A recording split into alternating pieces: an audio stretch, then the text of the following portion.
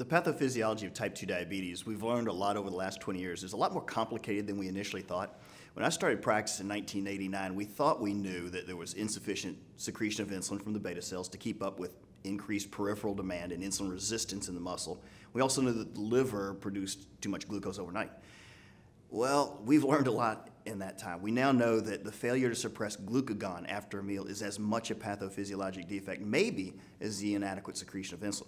We also know that there's a huge incretin effect, that is, a hormone secreted by the L cells of the intestine that helps with secretion of insulin, suppression of glucagon, and we've got agents that we leverage with that.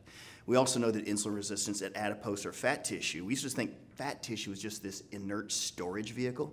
Now we know that insulin resistance at adipose tissue produces free fatty acids that can actually cause inflammation in those places, like the liver, the beta cells of the pancreas, and the muscle.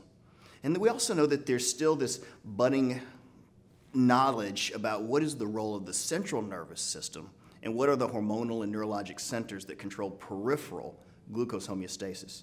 And then one other thing we've learned is that there is increased glucose reabsorption from the kidney, which is really counterproductive for someone who's already got a high glucose.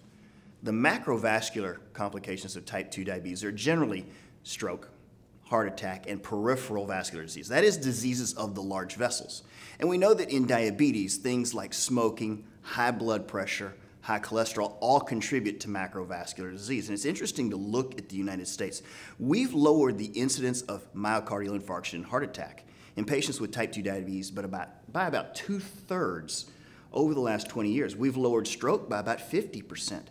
But if you still look at age-matched controls, people with diabetes and people without diabetes, there's still a 6 to 7-fold increased risk for the person with diabetes. So there's still this gap that we need to bridge where we can do better for our patients.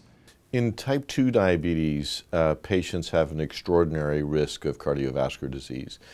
We don't really fully understand why. Part of it is driven by the high blood sugar, but the biggest part is probably related to the underlying problem of obesity and insulin resistance and its association with more high blood pressure, with a particular kind of lipid disorder with low HDL, high triglycerides, and small, dense LDL particles, as well as some sort of inflammatory and hypercoagulability states. Exactly how this whole thing melds to create increased cardiovascular risk is still under investigation, but the risk is extraordinary. The estimate is over 60% of patients with diabetes die of cardiovascular disease. And in general, cardiovascular events occur about 10 years earlier in patients with diabetes than the general population. Optimal glycemic control has to be individualized. Now, in general, the American Diabetes Association recommends an A1C goal for glycemic control of less than 7%.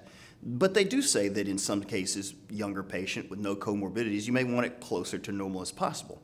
The American Association of Clinical Endocrinologists likes that goal of 6.5% or less, especially in younger people. But we also know that glycemic control in older patients, people who've had long duration of diabetes, people who have significant comorbidities, including cardiovascular comorbidities, you may be more interested in safety, and you may have to have a glycemic goal that's less than aggressive